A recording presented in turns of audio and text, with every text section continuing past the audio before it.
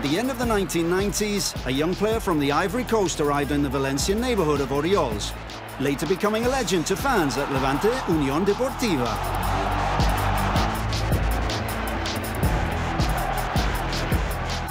Felix Ettien started out at Levante far from the elite.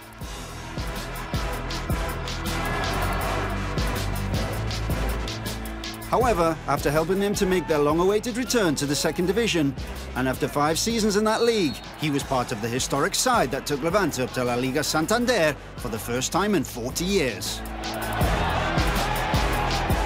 Although they would last just 1 season in the top flight, Ettien and his teammates were promoted again the following year. His speed and charisma delighted the Ciutat de Valencia until his departure in 2008 after 11 seasons. He remains the player with the most official appearances for Levante. Whilst his final season may have ended in a heartbreaking relegation, the fans remember Felix Ettien with a smile. Just as he always gave a smile as he bounded down the wing.